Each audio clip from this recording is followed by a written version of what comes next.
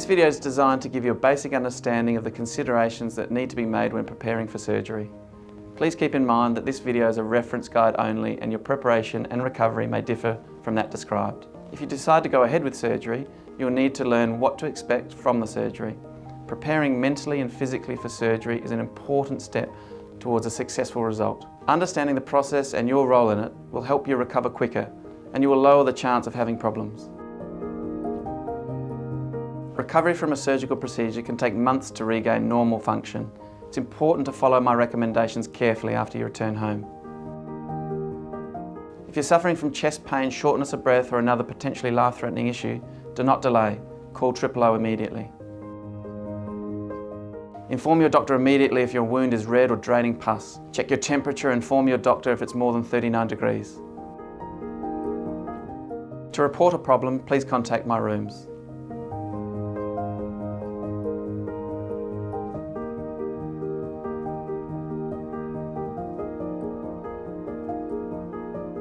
Bruising and minor wound blood ooze are expected after a procedure.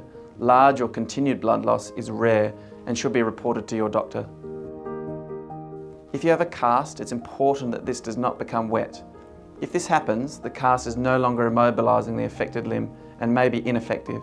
In this situation, the underlying wounds may be at risk of becoming infected if the dressings become wet. Elevate your arm above the level of your heart.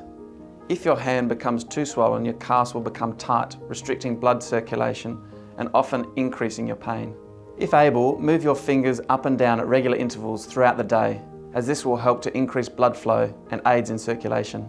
To prevent stiffness, move your other joints at regular intervals throughout the day.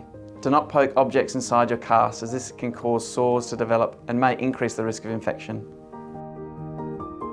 You should be able to resume most activities. However, you should avoid activities that place excessive stress on the operated area.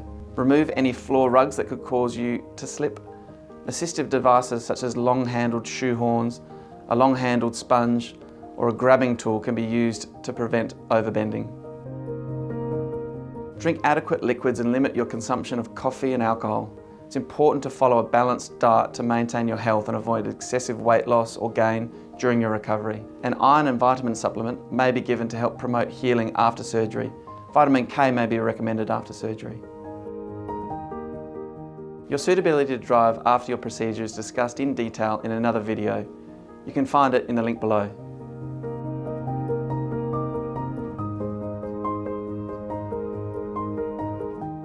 I'll recommend an appropriate exercise and rehabilitation program for your recovery. These will include exercises that aim to restore motion, promote healing and strengthen your muscles. These can be done in consultation with your preferred local physiotherapist or hand therapist. Stiffness normally follows splint immobilisation of a joint for longer than 2 weeks. If your surgery requires protection for longer than this, stiffness can be expected after the splint's removed. Physiotherapy can help regain lost range of motion. In rare cases, surgery may be required to release scar tissue that can prevent normal motion. I'll prescribe pain medication to help reduce pain. I may also recommend medication to reduce the risk of blood clots or antibiotics to decrease the risk of infection. All medications should be taken as directed. Most metals are titanium or stainless steel and can be left under the skin without fear of complications. Sometimes metal needs to be removed if it's prominent or in a position that may cause irritation. It's unlikely that a prosthesis under your skin will cause an airport metal detector to alarm. However, cases have been reported. Discuss with your general practitioner how to obtain a medic alert bracelet to confirm your internal metal. Very rare cases of metal allergy have been reported and may necessitate the removal of your implant. It's recommended that you do not eat or drink anything on the car ride home. The combination of anaesthesia, food and car motion can quite often cause nausea or vomiting. After arriving home, wait until you're hungry before eating. Begin with a light meal and try to avoid anything greasy in the first 24 hours. Take your pain medication as directed. It's best to take the pain medication regularly as opposed to waiting until you feel the pain. If you wait until your pain is severe, you'll have more trouble controlling your pain. Pain medication can be very constipating. Stool softeners and laxatives can be effective and available from your local pharmacy. These do not require a prescription. Surgery involves cutting the skin to access the problem area. A permanent scar will form on the skin as a normal healing response. Scarring of a joint can contribute to restriction of movement of that joint. Most stiffness can be managed effectively with physiotherapy exercises.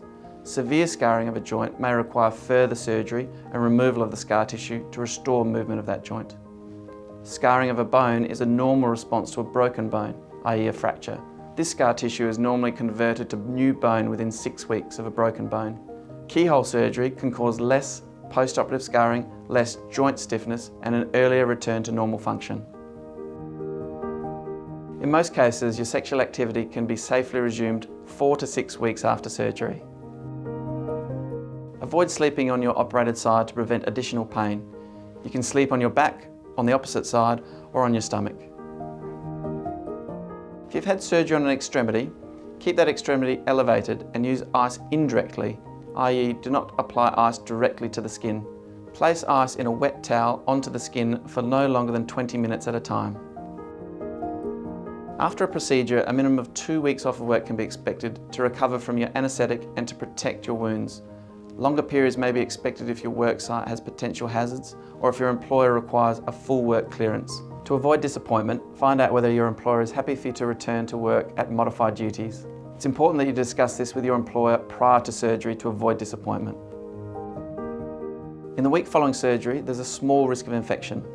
To minimise the risk of infection, a dressing is applied to the incision under sterile conditions during surgery. This dressing should remain intact and undisturbed until you're reviewed at your first follow-up appointment. The dressing I commonly use is waterproof. This can be patted dry after showering.